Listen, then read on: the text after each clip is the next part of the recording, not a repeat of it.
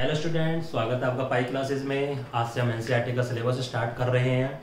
तो लेकिन इस चैप्टर को शुरू करने से पहले मैंने इसका इंट्रोडक्शन दिया है नंबर सिस्टम का, वो वीडियो आपको देखनी बहुत ज़रूरी है, जिसमें आपको क्लियर हो जाएगा natural number, whole number, integer, rational, irrational, real number क्या क्या होते हैं। तभी आप इस चैप्टर को हम शुरू करेंगे, अदरवाइज हम इसको शुरू नहीं करेंगे। पहले वो वीडियो जरूर देखें। देखो, सबसे पहला एग्जाम्पल हमने, जब आप उस वीडियो को देख लोगे तो आपको समझ में आ जाएगा कि सबसे पहले नेचुरल नंबर होते हैं, फिर होल नंबर होते हैं, integer, rational, irrational. Natural number सभी के सभी होल नंबर्स में होते हैं, होल नंबर सभी इंटीजर्स में होते हैं, सारे इंटीजर रियल में होते हैं और ये अलग होते हैं। एंड इरेशनल जो होते हैं वो अलग होते हैं, रेशनल इरेशनल में नहीं होते हैं। देखो एग्जाम्पल नंबर 1, एग्जाम्पल नंबर 1 आप स्टेटमेंट बुक से पढ़ो, मैं सिर्फ यहाँ पर सॉल्यूशन कराऊंगा। एग्जाम्पल नंबर 1 का 1 कहता है every whole number is a natural number. Every whole number is a natural number. No, wrong. Every natural number is a whole number but every whole number is not a, क्यों? इसमें 0 extra है। Okay, now every integer is a rational number. Every integer is a rational number. Yes, integers सारे कहाँ rational में हैं। True. Every rational number is a integer but reverse is not possible. अगर हम इस डायरेक्शन में जा रहे हैं, ट्रू, रिवर्स गियर लग गया, फॉल्स। आया बच्चों समझ में? आते हैं नेक्स्ट एग्जांपल के ऊपर। नेक्स्ट एग्जांपल है कि 1 और 2 इनके बीच 5 रेशनल नंबर फाइंड आउट करो। इसका बहुत सिंपल सा मेथड मैं बताने वाला हूं। देखो क्या होता है, 1 एंड 2 इनके बीच में 5 रेशनल नंबर। कैसे करेंगे? 1 को मैं क्या लिख सकता हूं? 1/1। इनको सबको ऊपर नीचे 10 से मल्टीप्लाई कर दो। 10 से भी कर सकते हैं, 5 से भी कर सकते हैं, 6 से, 20 से, 25 से, तो मैक्सिमम नंबर से ये करो। तो ये बनेगा 10/10 एंड 2 को पहले रेशनल की फॉर्म में लिखो। कैसे? 2/1। इसको भी कर दो। ये क्या बन गया? 20/10। देखो डिनोमिनेटर तो सेम है। अब ऊपर क्या है? 10 और 20 के बीच के जितने भी न्यूमरेटर हैं वो सब रेशनल नंबर हैं। तो क्या लिखेंगे? Rational number between 1 and 2 are, 10 के बाद से स्टार्ट हो जाओ, 11/10, 12/10, 13/10 एंड सो ऑन। कहां तक लिख सकते हैं? 19/10 तक। हमें तो कितने चाहिए थे? ओनली 5। वेरी सिंपल, इस तरीके से हम कर सकते हैं। इसी के जैसा मैं एक क्वेश्चन और बताता हूं जो कि बुक में नहीं है। वो तो सिंपल नंबर थे 1 एंड 2। अगर p/q की फॉर्म के पहले से ऐसे नंबर आ जाएं जिनका डिनोमिनेटर सेम ना हो, जैसे 1/2 और 1/3, अगर इनके बीच में हमें 5 रेशनल नंबर 5, 3, 2 जितने भी निकालने हो तो कैसे? तो 1/2, 1/3 अलग अलग लिख दिया। सबसे पहले हम इनका डिनोमिनेटर सेम बनाएंगे। कैसे? इसको ऊपर नीचे 3 से मल्टीप्लाई कर दो, इसको ऊपर नीचे 2 से मल्टीप्लाई कर दो। ये क्या बन गया? 3/6। ये क्या बन गया? 2/6। अब अपने उसी मेथड पर आ जाओ। कौन से पर? कि अब 10 से, 10 से मैं क्यों करवा रहा हूं? क्योंकि 10 से मल्टीप्लाई करना इजी होता है। तो 30/60 और 20/60। तो देखो यहां पर डिनोमिनेटर सेम हो गया, न्यूमरेटर 20 है, यहाँ पर 30 है, तो स्मॉलर वैल्यू है। तो 21 से लेकर 29 तक के सारे नंबर कैसे? 21/60, 22/60 एंड सो ऑन 29/60। ये सब क्या है? 1/2 और 1/3 के बीच के रेशनल नंबर्स। तो एक्सरसाइज 1.1 हमारी कंप्लीट हो चुकी है। एक्सरसाइज 1.2, इरेशनल नंबर को नंबर लाइन पे शो करना। ये सीबीएसई ने इस साल लॉकडाउन के होने की वजह से इस साल के लिए सिलेबस से हटा दी है, इसलिए हम उसको नहीं कर रहे हैं।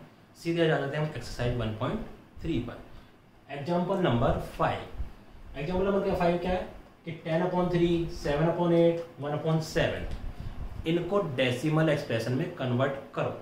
देखो क्या, हमने 10 को 3 से डिवाइड करा। आप 9th क्लास में हो, डिवाइड करना आपको आता है।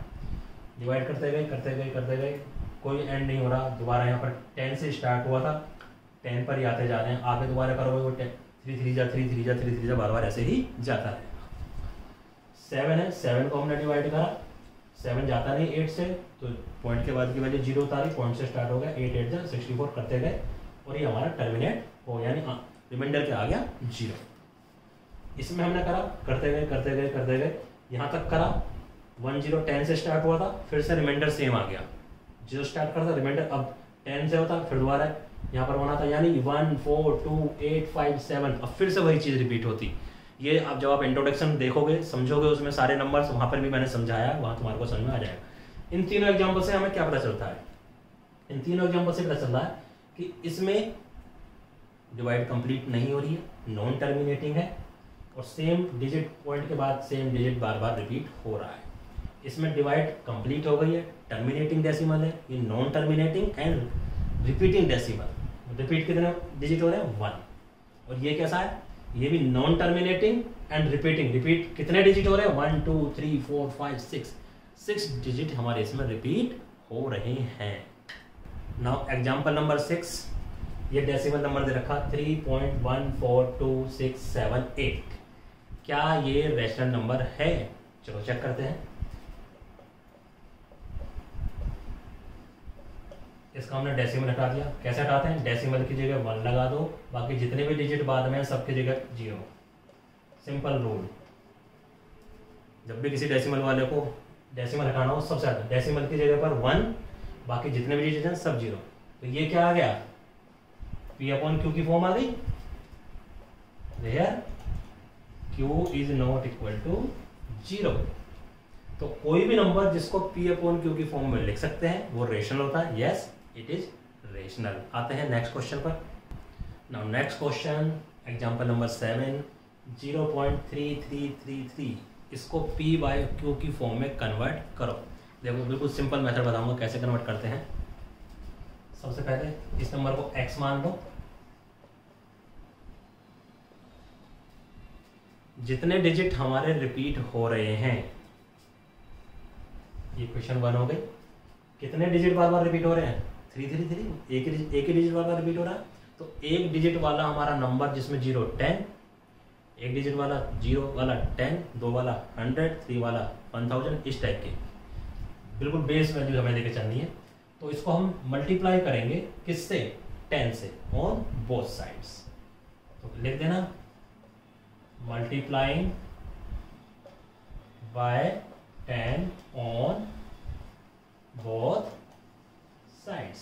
तो x को करा 10x, जब इनको मल्टीप्लाई करते हैं ये डेसिमल कहाँ जाएगा? इधर। तो 3.333 and so on. Now equation 2 minus equation 1 we get, देखो लेफ्ट हैंड साइड वाला से माइनस होगा, राइट हैंड साइड वाला राइट हैंड साइड वाला। तो 10x में से x गया, क्या बचेगा? 9x। जब इसमें से माइनस करेंगे तो पॉइंट के बाद यहाँ जो वैल्यू है, पॉइंट के बाद यहाँ जो वैल्यू सारी सेम है। तो पॉइंट के बाद क्या हो गया? ये तो सारे 0 0 0 बन गए। पॉइंट से पहले यहाँ क्या है? 3, यहाँ क्या है? 0। तो पॉइंट से पहले 3 में से 0 गया 3। तो 3 के बाद कितनी भी 0 लगा लो वो 3 ही होता है। तो x क्या बन गया? 3/9। सिंपलेस्ट फॉर्म में लिखोगे 1/3, यानी इस वैल्यू को हमने P/Q की फॉर्म में कन्वर्ट कर दिया 1/3। This is the answer. Next example number 8, उसमें कह रहा है 1.272727 एंड सो ऑन। अब इसको P/Q की फॉर्म में लाना है, वही method, late x equal to this equation 1। अब यहाँ कितने डिजिट हमारे रिपीट हो रहे हैं? 2, और 2 डिजिट वाली वैल्यू जो बेस वैल्यू होती है जिसमें 2 0 आते हैं, कौन सी होती है? 100। तो 100 से इसको मल्टीप्लाई कर देंगे। क्यों कर 100 से? क्योंकि 2 डिजिट हमारे रिपीट हो रहे हैं।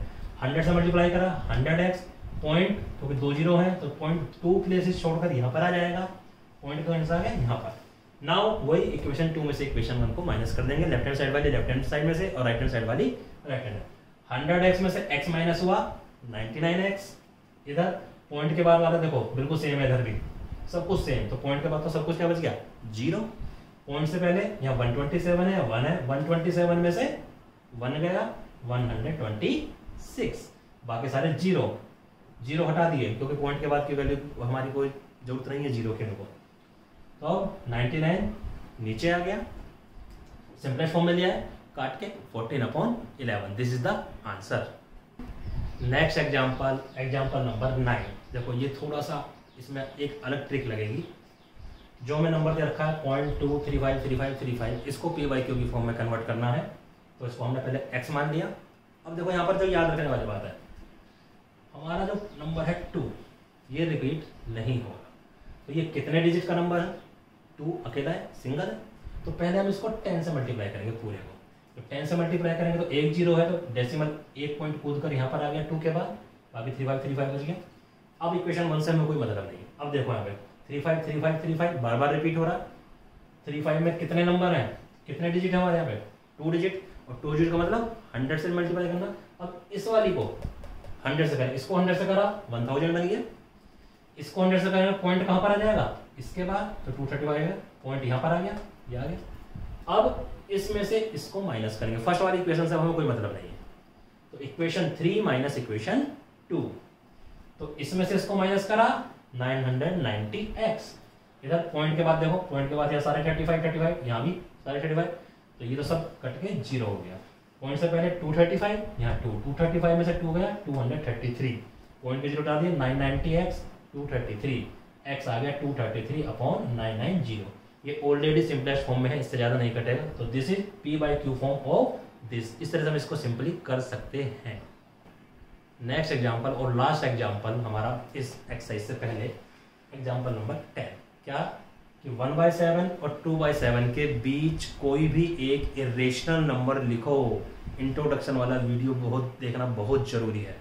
देखो 1/7 को हमने डिवाइड करा पहले एग्जाम्पल में, एक जो स्टार्टिंग वाला एग्जाम्पल उसमें हमने करके दिखाया था कि 1 4 2 8 5 7। इसके बाद यही डिजिट हमारे रिपीट होने शुरू हो जाते हैं। बार मैंने लगा दिया, बार का मतलब ये डिजिट हमारे रिपीट हो रहे हैं। जिन डिजिट के ऊपर बार लगा हुआ है वो सारे 2/7 को करेंगे, इस तरह से डिजिट हमारे रिपीट होंगे। अब देखो 2 डेसिमल, यहाँ 1 4 है, यहाँ 2 8 है। अब 1 4 और 2 8 के बीच में 1 5 भी आता है, 1 6 भी आता है, 1 7 भी आता है, 1 8 भी आता है, बहुत सारे नंबर आते हैं। तो अब यहीं से हम कोई भी इरेशनल नंबर बना सकते हैं। मैंने वीडियो में सिखाया है तरीका कैसे बनाते हैं। नो, तो लिख देंगे any irrational number between 1/7 and 2/7, 0.15, 0, 1, 00, 1, 000 ले लो, 1, 1, कुछ भी ले लो, बस डिजिट रिपीट नहीं होने चाहिए। एंड सो दिस इज, मैंने एक बनाया है, तुम 0.16 से भी बना सकते हो, 0.17 से भी बना सकते हो, 0.28 से पहले किसी से भी बना सकते हैं, जो कि इनके बीच का ही रहेगा। This complete your exercise 1.3। Exercise 1.3 मैंने देख ली है, जैसे जैसे एग्जाम्पल है वैसे ही सारे क्वेश्चन है, कोई भी क्वेश्चन अलग नहीं है, आप उनको अपने आप कर सकते हो। तो ये आज हमने 2 एक्सरसाइज कर ली, एक 1.1 और एक 1.3। आगे नई वीडियोज में अगली एक्सरसाइज को लेकर आऊँगा। अगर आपको पसंद आ रहा है तो लाइक करो, शेयर करो और सब्सक्राइब करो, ताकि आपका सिलेबस लॉकडाउन में चलता रहे।